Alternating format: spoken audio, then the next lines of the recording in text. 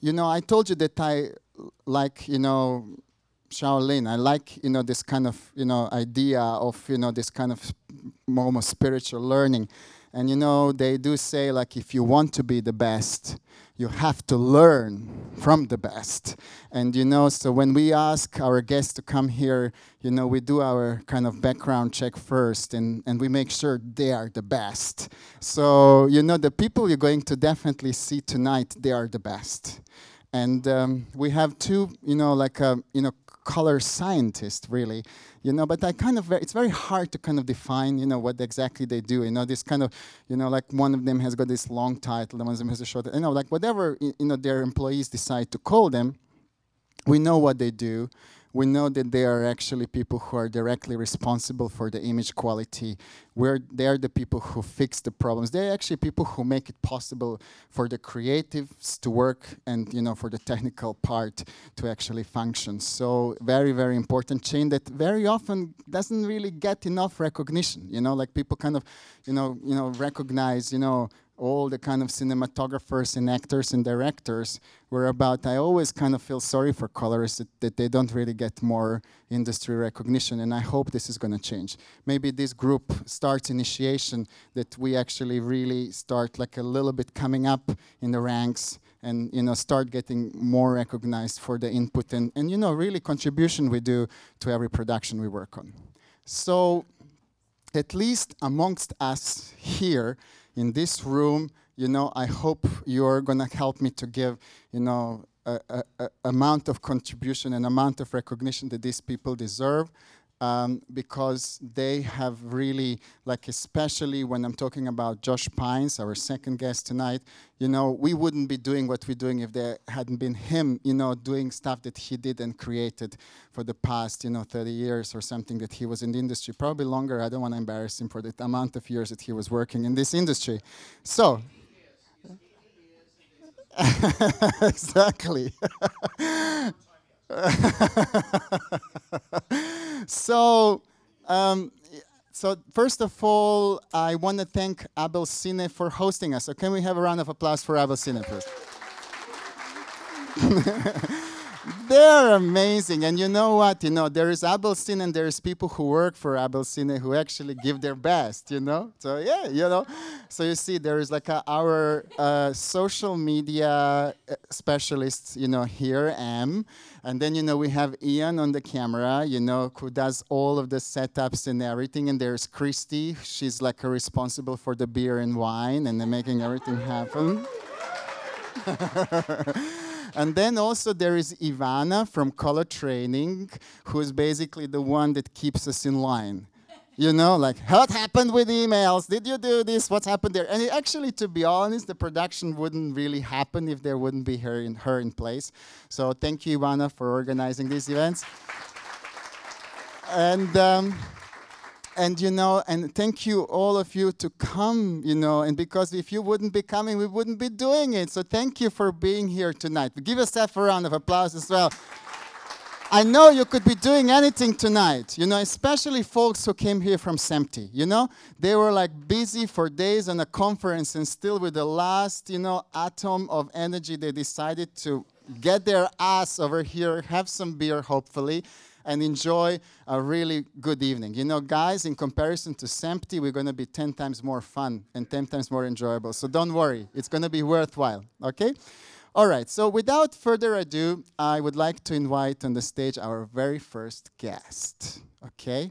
And he is a person that, you know, I discovered through Bob Richardson. And basically interesting, you know, like, you know, it was one of those kind of random conversations.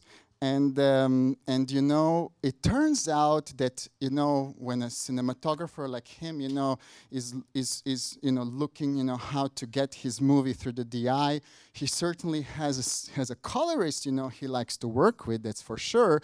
But it turns out he also has a color scientist that he trusts with the whole process. That's somebody who's going to actually keep things in line. Because, you know, especially when projects gets bigger, you have more companies involved, there has to be someone you trust in your team that's actually going to keep everything in line and do this. So where is my first guest? Oh, very good. Please, can we just please welcome on the stage and have a big round of applause for Matt. Matthew. Matthew, I want you to introduce yourself, so you can grab maybe this microphone, and I want you to we're gonna maybe sit down with us, have a little beer. This is like how we like to do it at Colorist Meetups. You know, they say, it's the people who do the beer meeting that told me you have to invite us as well. If you serve beer, we have to come. So I hope HBA is here as well. Okay, very good. So we're making a point. So. Matt, I want to now start a little bit why don't you introduce yourself a little bit to the audience, because I think it's better to do it that way, and tell us a little bit about what is it exactly that you do. So specifically for this endeavor, you could say, my name is Matthew Tomlinson on IMDb. I am a color scientist for Harbor at the moment, and I was the color scientist for Once Upon a Time in Hollywood. I've been doing this for 20 plus years, multiple places. I'm currently at Harbor. Previously, I was at Shed. Previously, before that, E-Film. Before that, I was in the VFX world. I worked at Tippett Studio up north. And before that, old school Boss Film for Air Force One and Multiplicity for those who saw that. So, Matt, there was always this question, that people ask us, every time we have a color science, they say, hey, and how do you learn color science? Because even if you're to Google color science, there is maybe one course on RTI that you can find. But, how did you become? Okay, this is actually kind of fun. In that I went to Loyola Marymount University. And I came from Denver, Colorado, wanted to go to film school, realized that my last name is not Spielberg, and I know no one. And I had basically 4 years to try to figure out how I was going to get a job in the industry. And that's basically how I saw college. I went into film school, and I was like, my job in college is actually to get a job. And to do so, what I did is the moment I walked on campus, I started interning. And I interned at probably about 22 different places throughout college. And the place that in my senior year, I internshipped at Boss Film in their imaging science department. And I wanted to be a compositor at that point, because my intent at that, during my whole thought process of what I wanted to do was I wanted to make Saturday morning cartoons. I wanted to draw. And the compositing, the VFX world didn't have an internship in that realm, but this place did have an imaging science. And I was like, okay, I don't know what that means, but they'll let me do it. And this was 1995. And it was right during the transition out of analog to digital, where people were actually scanning VFX and putting them back out to film and just cutting the negative back into the actual film. And I walked in day one, and I was like, I have found my calling. This is exactly what I want to do. I have found the future, and whatever I need to do to be part of this, I will do it. And what I did was I interned there for a month and a half, and I left. And the guy who supervised me, I called him every 2 weeks for a year. and I would get his voicemail, and I would never, at a point he wouldn't even answer the phone. I would just be like, hey, remember me if anything comes up. I want to be in, let me know. And I interviewed for a job there 3 times. And I got the job the third time I got the job. And I dove in, and I never looked back. You see. So this is the lesson for all of you, especially if some students are here. You need to show commitment, really, if you want to get in. Especially now, it's harder. Oh, it's way harder. the path that I took no longer exists. Probably, yeah. It's hard. Yeah, you need to like really pester in to get in. Okay, so let's now do a fast forward. So you basically gained a lot of experience through effects. You worked at eFilm, which was always at the cutting edge. Totally. You know? eFilm. In all seriousness, you know, like I was under the direct tutelage of Bill Feitner for a number of years. Oh and my I was his God. right-hand man for a solid 5 years, and then after Bill exited eFilm, I was the director of imaging science at that point for a couple of years after that before I moved on after that. So, you know, like being under Bill's tutelage was paramount in that respect. He is amazing, isn't he? The simplicity. I love the simplicity of his work. Like he definitely knows how not to complicate. There are certain, you know, phrases that I've always taken with me where, like, you know, when everything works, it's a straight line. You know, it's when things get squirrely, that's when you have to, like, that's when you have problems. If everything's lined up, it's just a straight line. Yeah, I love this is thing. Bill just makes things like very, very, as you say, straight line. You know, so that was your true mentor who basically got you to kind of that kind of level. To bring it to that next level. Next level. Yeah. Very, very good.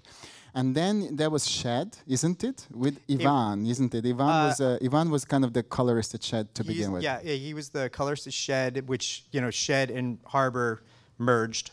Basically, Shed became Harbor. Yeah, and Ivan was the main colorist there. But wait, you must have worked with him at eFilm before. I did, absolutely. And how do you two guys like each other? How do you get along? Oh, we get along great. Yeah. I mean, like, no, it's you know, he's fantastic.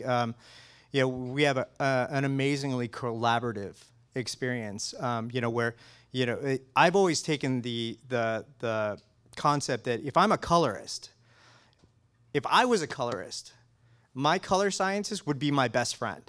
I would, you know, because I'm going to reach out to them, because if I'm a colorist, there's so many tools available to do so many amazing things, but time is of the essence. And if my color scientist, or, you know, color scientist / imaging scientist, I should say, you know, has the ability to create a transform or a LUTs or something like that, something that, you know, as a colorist I might be able to do, but it might take me 20 minutes. If I can just apply something, then I can just move. And you know, that's where, with Yvonne, we've really embraced this concept of, you know, basically, there's always this thought of, like, LUTs are just looks, but they are also very much tools. That, you know, we're not just mapping from color space to color space, we're also just using them as thematic and creative devices, and you can put them in, you know, and we're no longer living in a day and age where you have to apply them completely. You can apply one a little bit and another thing a little bit more and create imagery that has never really been seen before, but man, does it look cool.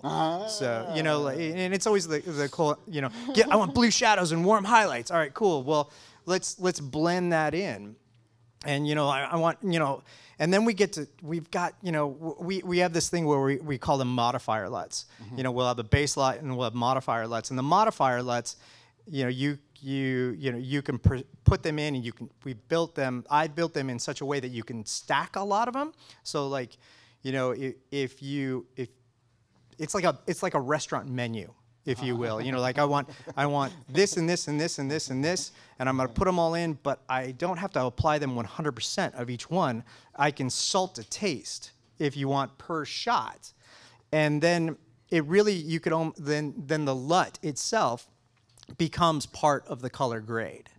And so you can put, you know, you can put them in different places. There's all, you know, of course there's the traditional input LUT, the traditional output LUT, you know, in the ACES term, IDT, ODT, you know, what you could actually consider is that we've really embraced the concept of LMTs and just really just gone for it. And so that's a lot of how Yvonne and I will work together, where he will say, Matt, I really want this thing, and I want to look like this movie, but a little bit more like this movie, and I want it to be this and that. You have to do this in French accent. Yeah, I don't speak French at all. Yeah. So, you know, and that's, and I'll say, okay, cool, I think I've got it, and I'll walk away, and I'll come back in like an hour or two, and be like, try that, and he'll give me more notes, and we'll, you know, iterate until he's like, I dig this, I like this. So you see, this is exactly what I wanted to hear, because behind, I think, every good colorist, there must be a scientist, that is really gonna actually do that heavy lifting. Well, I mean, like, and my perspective is like I said, like if I was like a color scientist from a colorist, I would that would be my best friend. Like sometimes there's this thought process that a color scientist is a threat to a colorist, and that is so not true at all. Like, if anything, all I want to do is please the colorist. Like if a colorist looks at me and goes like, I really like that. That's like the greatest high of all time for me. And I'm like, yeah, I made someone happy. And and then we can just grow from there. And if I can work on shows where people are like, that looked really cool. Like I build a look or a LUT or a transform or whatever you want to call it that's included on the show. Well, that's part of my soul that's in there as well. So, it's your movie as a colorist, but it's my movie too. So, I take pride in these things, and I want us all, let's all go down this journey together is kind of where it is. And like I have to say, like working with Ivan must be interesting. He is a character. He's a definite, and he has a different approach to grading than anyone else I've seen. Like honestly, the way how he splits his channels and everything is just like a wow. Like wait, And I know DPs that graded with him that walked out of the session and said, I didn't understand a thing he was doing. It looked good, but I couldn't say anything because the guy was just having completely like stuff that we didn't quite get. Well, I mean, like, you got to understand with Ivan, like, his roots are film. He was a lab timer for 20 years. And he'll tell you that, straight out. So, that's a lot of times how his brain works. He's thinking things of like, if I were timing a negative onto print, this is how I would attack it.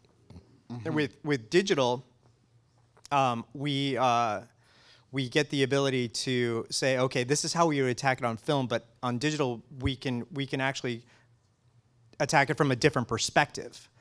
And I can help in that respect because I can help say to him, okay, I know you're used to seeing things a certain way, but in this camera, if we go from this route, mm-hmm. you might get a slightly different result, and maybe that's not a bad thing. And the beautiful thing about it is like we can play. To really where I am at, it's all about setting up an environment where we will, Yvonne and I and Elodie, who's right there, will. Elodie? Who's Elodie? Sorry. Right there. She's a colorist at Harbor as well.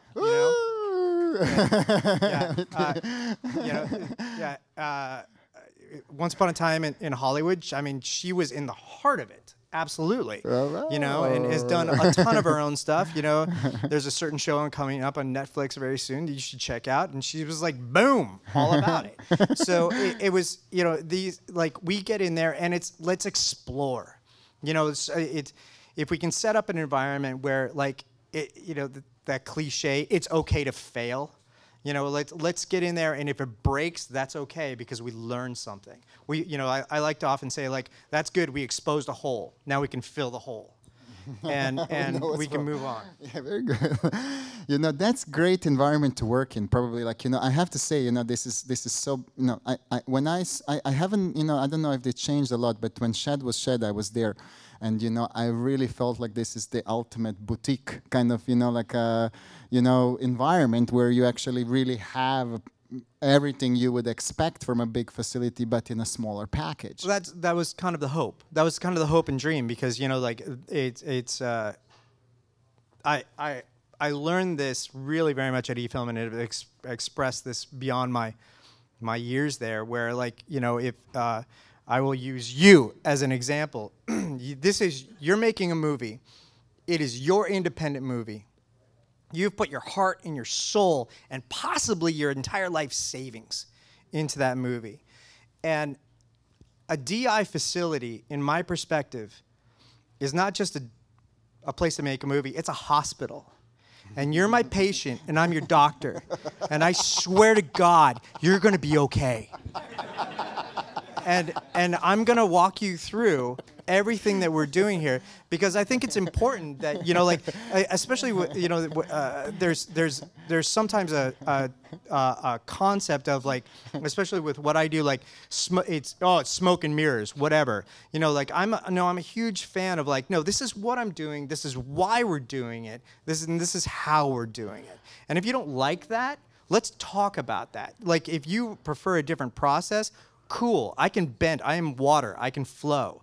So, and we can make it happen. But at the same time, if you're coming at me and I'm going to say, and it's not making sense, okay, cool. Let's go to a whiteboard and let's map this out. Let's look at this with pictures, and see how it is. Good to see you. And kind of go on from there. So, and that's where I like, that's where I, you know, my fun. That's my playground. Very good. And now I think you just had probably the most fun by working on Once Upon a Time in Hollywood. I mean that must have been like, I don't know, does it feel to you, but if I had been you, I would feel like it was my lifetime achievement. Like, you know, like, honestly, like, you know, I've seen it on 35mm print, and I've seen a digital projection as well of that movie. And I have to say, film never looked better. You know, like, you know, there is lots of, you know, when I came in, like, film was at its height, but it had a lot of problems. And, you know, we knew about the problems, and the reason why we all love digital, because it just solved many of those problems. Now there is this kind of... Some might argue that. Some might, yeah, I know, I get it. You know, don't get me wrong, you know, some might argue. But, you know, but film has got its magic, and to hit it into the like a right sweet spot where it's filmed without those problems that we had, like, you know, with all the kind of, you know, stuff that's happening around the medium, and, you know, to make it look the way that Once Upon a Time in Hollywood looks, it was just amazing. And I think I could not resist the temptation to find out exactly how you did it. So please, you know, can you let us in, and can you tell us exactly how it was done?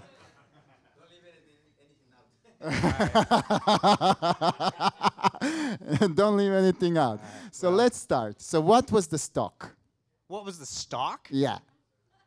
Hell if I know. I don't know. What was that? Was it Kodak? Yeah, was it? Oh yeah, it was Kodak. I mean, I don't. Huh? What? 5218. Thank you. 5218. Okay. So the stock was not my concern. Okay. My concern was this. So this movie, in a traditional workflow of today, was backwards. and it was a throwback. I mean, like, the whole idea really was, it wasn't just making a movie based in a time period. It was making the movie as if it were made in that time period.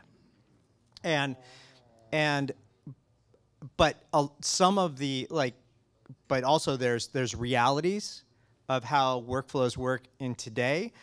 There's not all of the infrastructure that existed 30 years ago doesn't all exist. So you embrace imperfection.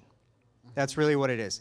And so what it started with is Bob came in and we did a ton of tests.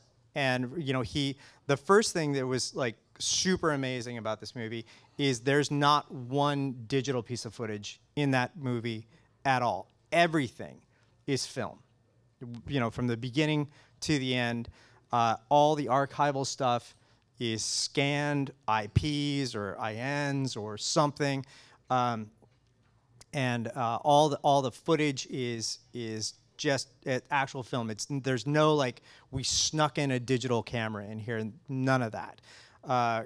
Quentin was a mandate, basically.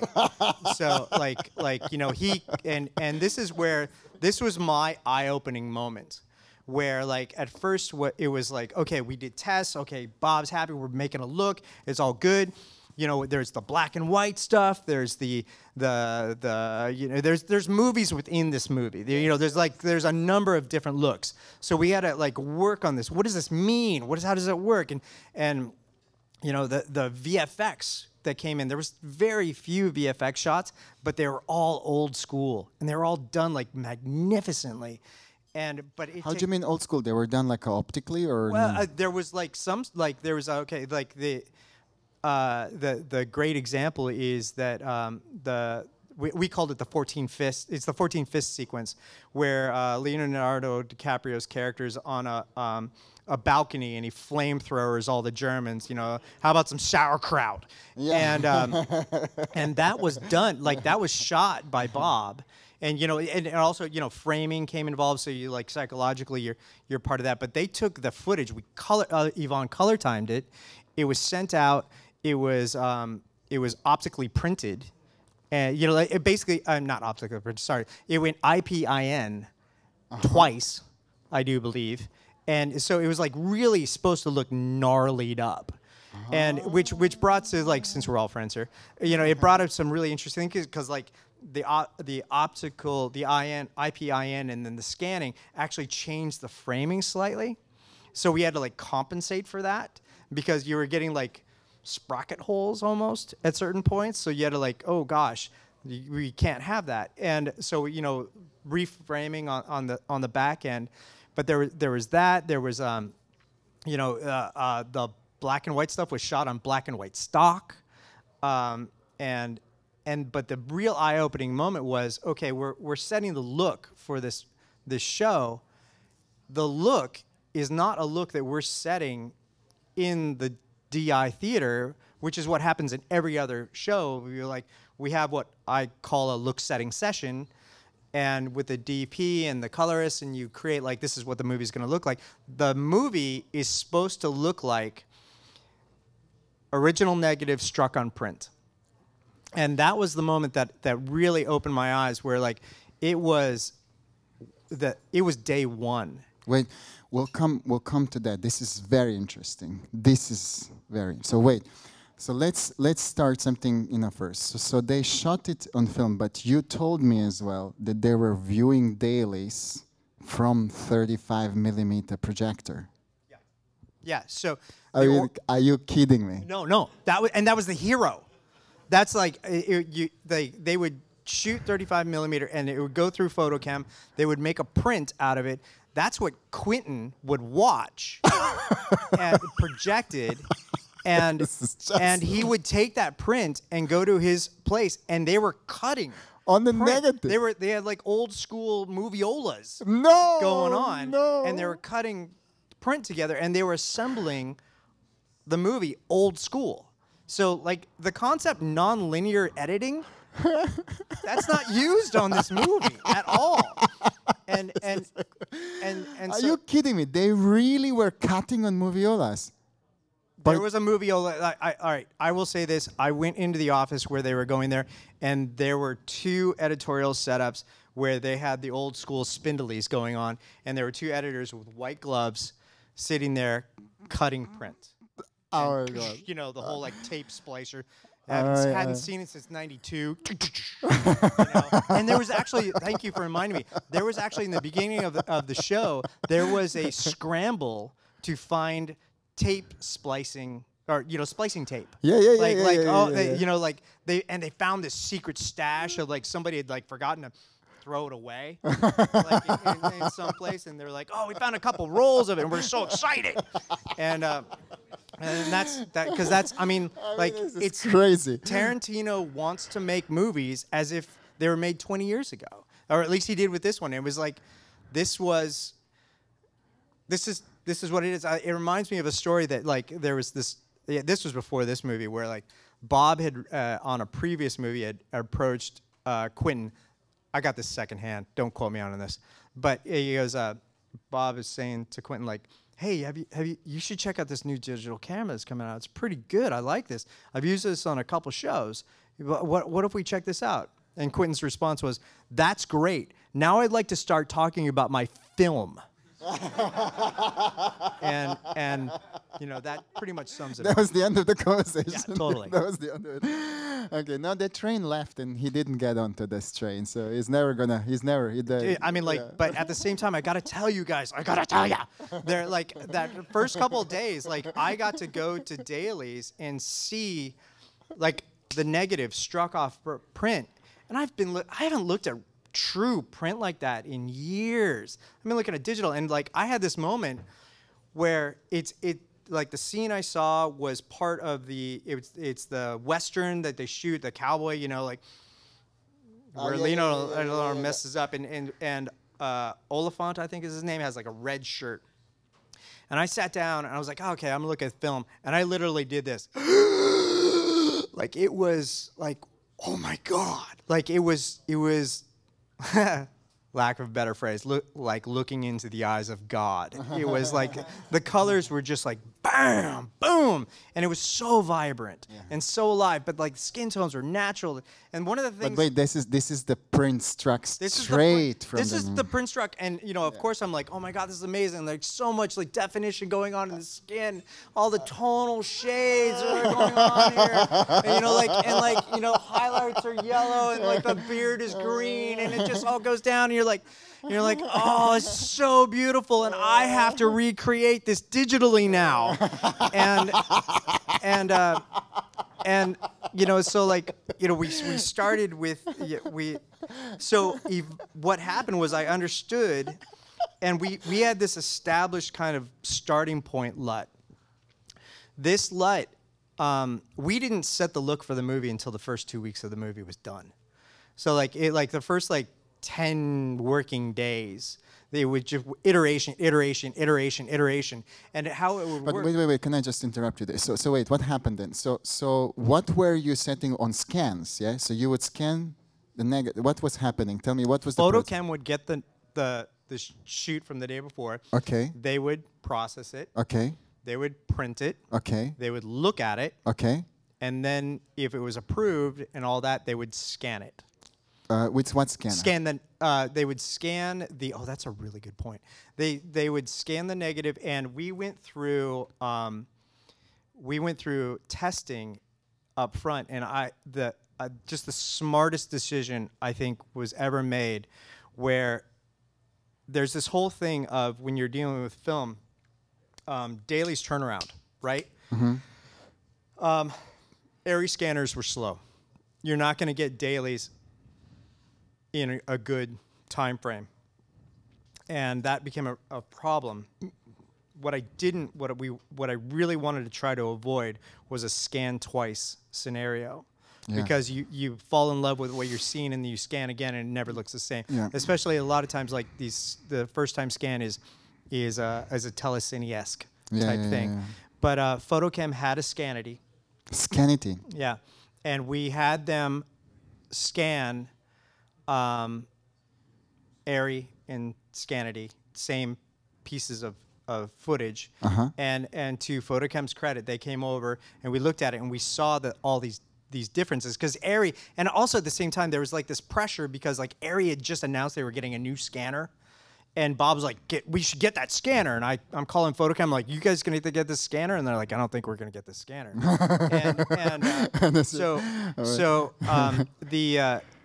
We were looking at the ARRI versus the Scanity scanner, and the big deal was that this thing could basically do real-time scanning, you know, close to real-time scanning. At 4K? At 4K. And they didn't quite match, and that was a big deal. And they went back and they said, we will get this to match. And they got it, and they redid the test, and we reviewed it again, and Bob accepted the match. So we were able to say, that's awesome, because now dailies are 4K scans, true actual scans that are used in dailies, and we are never going to scan again. Scan once, done. Whoa! and Okay, but that is very 2019. Oh, totally. Totally. You know, I mean, this that's is what I'm like saying. There's this hybrid thing that you have to like embrace. Where yeah. like, you know, I'm trying to get this thing where like the last thing I want to do to Bob is like set up like you've got some amazing dailies and your DI doesn't look exactly like the dailies, and then basically he's just punching me in the face. That is very much. I mean, the amount of data and the amount of scanning and the speed of scanning. Totally, you know, totally. Yeah. So like, you know, that was going on, and and so that scanning would happen, and dailies would happen. Elodie was part of the dailies process and all of that. And what would happen is Yvonne would go out and look at the printed, you know, print from negative. Mm-hmm. And he would come and he'd have this mental thing in his mind of what he saw. Mm-hmm.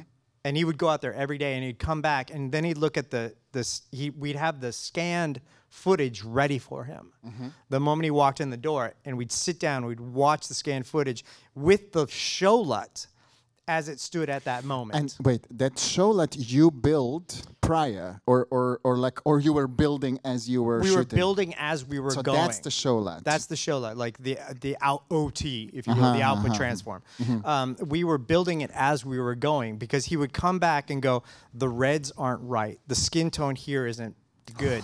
I'm not seeing the definition in the face that I saw here. That, you know, it's too, you know, there's not enough color in the shadows. And as so what do you do, man? So as a color scientist, so what do you do? What do I do? I mean, you go like, my God, what am I going to do? What I did is I kind of broke my own rules, to be very honest. Whereas, like, you know, as from my, I said to myself, okay, to break the rules, you need to know the rules. I know the rules. I know how to push this thing to the limit so that it doesn't break, and just ride that razor's edge. And so the showlut of this show is not exactly the smoothest curve in the entire world. Wow. It's got some waves going on inside of it. And it was there was this critical moment. I got to tell you, man, there was this critical moment where I was building these iterations. Like the one we ended up using had a designation of something like V8 Foxtrot V3. You know, it'd gone through something like 28 iterations. And there was this, like, I was putting these things in front of Yvonne saying, how about this? How about this? Is this what you saw? Is this what you saw? And there was one where he goes, stop. And I took that as negative. And I was like, damn it, I suck. And he goes, no, this is really good. And I was like, wait, stop, say that again. He's like, no, look at the skin. This is what I see. This is what I see. And I'm like, have we found it? Have we broken the code, if you will? And really, and that's where it's this concept of, like, you know, film isn't perfect. And in this digital age where we're conditioned to find those mathematical perfections. And I just said, I'm going to allow myself to be imperfect on this. And it rides the range. It rides the edge. Wait. So Matt, can I ask you something? So I think those curves you had to create in order to reproduce the look, do you think they are really in the film or they're a result of the scanning process? Where does the imperfection come? No, it's part of the film because I know it's part of the film because our reference had no scanner in the process. Ah. It was film printed to print. So those curves that we've been given by marketing materials from Kodak and stuff like this that look like so perfect, they're not really the most accurate curves then, is it? All I can say is for this movie, through this process, shot by this DP under this lighting condion through this that's one political. lab. I mean, like, you can't make a blanket statement, and because actually I really love what we built, and the problem and it's kind of I'm trying to figure out a way to apply it in other means, and it doesn't work. It works under this scenario only. That's what I found so far, and I'm working on the concept of, like, now I learned a lot in the process, and I'm building it in other things. But this whole, like, there's this general idea of like, oh, you got the LUT that was used on this movie. I'll use it on my movie, and it'll look like that movie. and it doesn't work at all on this. Like, it's almost like on this one, like I could throw it out in the universe and do whatever you want. You're gonna apply to something. You're like, this doesn't look like Hollywood at all. But it is But that is something to very much mention about colorists and color scientists interaction. I built this look, but don't think for one moment that I'm the reason completely that Once Upon a Time Hollywood looks like it does. It's I can give the tools in the starting block, but it's Yvonne and Elodie and Bob that bring it home. So, it's in the team effort, but you're the connection, you're the enabler, right? Enabler is a good word. Yeah, it is. Dealer would be a good word. Yeah. First one's free. Yeah. No, but look, it is a very important part, and actually, probably outside of this room doesn't even get mentioned, right? People don't even know this exists. In general audience wouldn't even know that there was someone like you actually really figuring, curves to make it actually really work for everybody else. And this is like in a very, to me, like, it's actually mind-boggling. How come, we're still like, hiding people who actually do this process in the back room and not even talk about it. So hopefully, like, we'll hopefully, get some of that recognition now. So can I just interrupt a little bit, and can we give Matt a big round of applause? Exactly. For breaking the rules and, doing a home run and getting these things done. Because Matt, your contribution is part of it, but it did look absolutely amazing. That means a lot. I appreciate it. My mom would be very happy. Yeah. Good, very good. Okay, so wait. So then they cut the movie. Then they brought the negatives. They didn't scan it twice. Nope. Once. Just once. So you had on your SAN or something all of the material. All of it. And this is a big deal because like dailies were not just the classic CDL, ASC CDL. Dailies were DI. Wow. It was full tilt boogie. Try to get the dailies to look as close to the DI as we possibly could within, the realm of where we were. So that story we read in the papers that Tarantino didn't allow power windows, it's not true? No, actually, that's absolutely true. No, come on. No, you must have. No. You must have. No. There was too many shots on Steadicam. It doesn't work. You must have. During the dailies process, if someone called out that they wanted a window, it became almost a bureaucratic meeting where people had to be notified and told, and it had to be approved if it occurred, because God forbid you put a window in there and don't tell anyone, and then someone finds out about it later, maybe it goes through a VFX or something like that, you're done. You're done. And Windows. Yeah, no, because like the whole point was that this should look like the print. So like our rules were you could do what you can do in print. So we could do dynamics because you can adjust that. But did we very gently, like that was only under very strict circumstances. The real goal was to make it look like the print. Now, that being said, you're adjusting your curves, you're doing hue shifts, you're doing secondary, primary, secondaries, you're going to town, but you're not keying and you're not doing windows. And man, those two rules, there were definitely moments of stress on my part where it's like, because it was a show where the communication was so strong. Like, it was not a show where people are like, oh, just go make a movie and let us know when you're ready for us to come in and we'll, like, do the DI. It was like every step of the way had to be just known.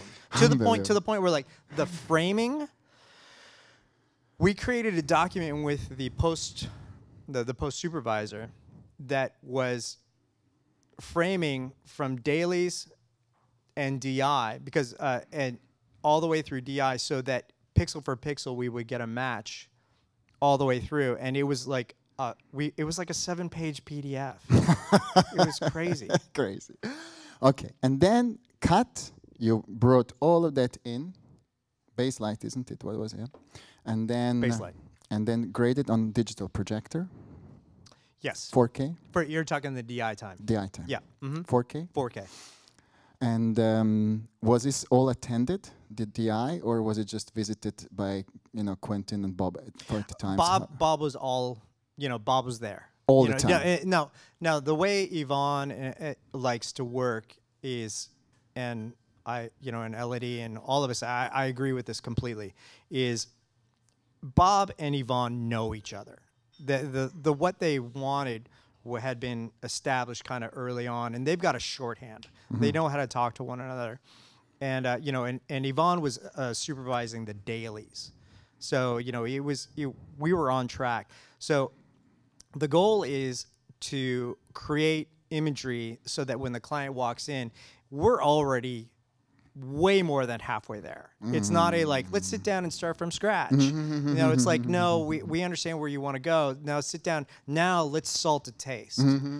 I want to do this. I want to do that. Instead of like this massive start over thing. That wasn't the case here at all. So, Bob, of course, was massively involved, but Yvonne and Elodie and others would you could say, prep it based on what we knew Bob wanted, what they knew Bob wanted. And then he would come in and approve or disapprove and change things. And Tarantino did come in a number of times, but he wasn't in daily. Yeah. Then and what about texture? What about grain? Did you manage any of that? Well, it was all based on film, so we didn't have to.